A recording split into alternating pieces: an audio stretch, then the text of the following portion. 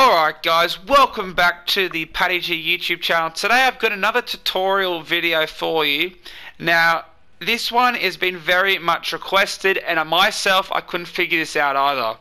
There's a big problem with this game, and that is when we go to download 2020 rosters, we do the leagues, we put them into career mode, there is a massive error, and that is during the second season at recruitment, the game always seems to crash. Now I'm going to go over why that is and how to fix it, because I figured it out and I can play all 10 years starting with 2020 rosters, custom player ratings, updated player models, and it works fine. Now before we officially start, I need you guys to make sure you are subscribed to the channel with the notification bell turned on so you guys don't miss any of my uploads. And yeah, basically what we're going to do is make sure that each player is only assigned to the one team.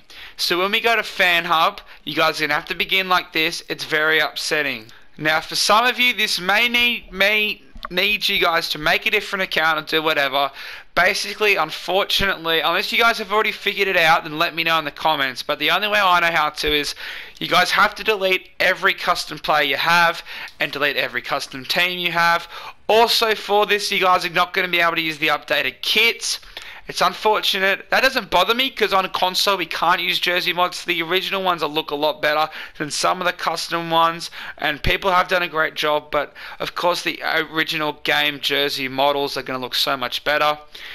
So those are the problems with this, and basically the problem with career mode is the duplicate players. For example, we're going to download Payne Haas, we're going to edit Australia, we're going to edit New South Wales, edit the Broncos.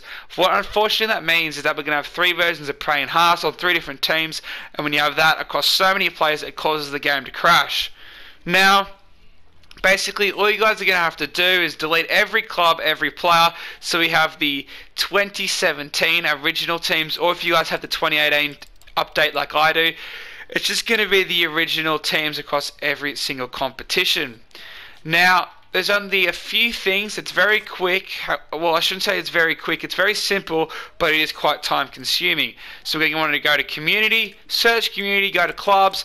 Now this guy's name is the odd one out. He's a very good YouTuber who does rugby league, all sort of content. I'll leave his channel somewhere. You guys probably see in the top corner. He's an amazing YouTuber. I highly recommend checking him out. Now go to date and give max results 40. Now once you have downloaded the clubs, it'll come up and there'll be one version of each NRL team and one version of each Super League team. So let's just go to the Titans. Here's what we're going to go. Download the Titans with logos, press triangle for yes, and basically what this is going to do is if we back out, we're going to go to clubs. There are no custom teams. That is because that Titans we just downloaded will just overwrite the original Titans. Now, excuse me, you guys are going to want to go and do this for every single NRL team and every single Super League team, and I'll show you guys what it's going to look like when you've done all that. Once you guys have downloaded every NRL team and every Super League team and it's overridden the original, fiddle with your custom ratings, do whatever you want. Now here's the bare minimum that you're going to want to do. You want to go to Holden Cup and you want to delete every NRL player on each team. So basically the lowest rated NRL players are 68. Just delete everyone above a 68. Do that for Holden Cup. For Queensland Cup, New South Wales Cup, it's a little bit trickier, but you guys will know who the better players are. Just delete every NRL player so they're only on the one team. Now unfortunately, don't mess with any representative teams. I know it sucks, but do not touch the representative teams at all. Do that after you've started the career mode, because otherwise it will stuff it up. Now also, there is also a problem with the Super League, and that is obviously clubs have been promoted and relegated in the English competition, and you have to rearrange that. So just copy what I've done for each one. So Super League, make sure you have all these in the correct order. It doesn't mess with the home grounds as much, but of course there's still going to be some problems. Do that for each one, the Championship League one, and of course the Super League.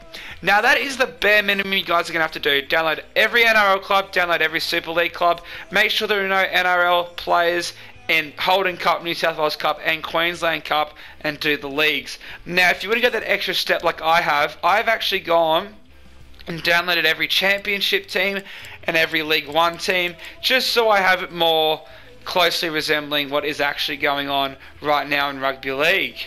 So basically that is it. Fiddle with your custom ratings, do whatever. It doesn't matter at this point. Just make sure you have one player on each team. Make sure you have the NRL. Make sure the Super League, the Kingston Press Championship and League One are all the same. And then you guys are going to want to go into career mode.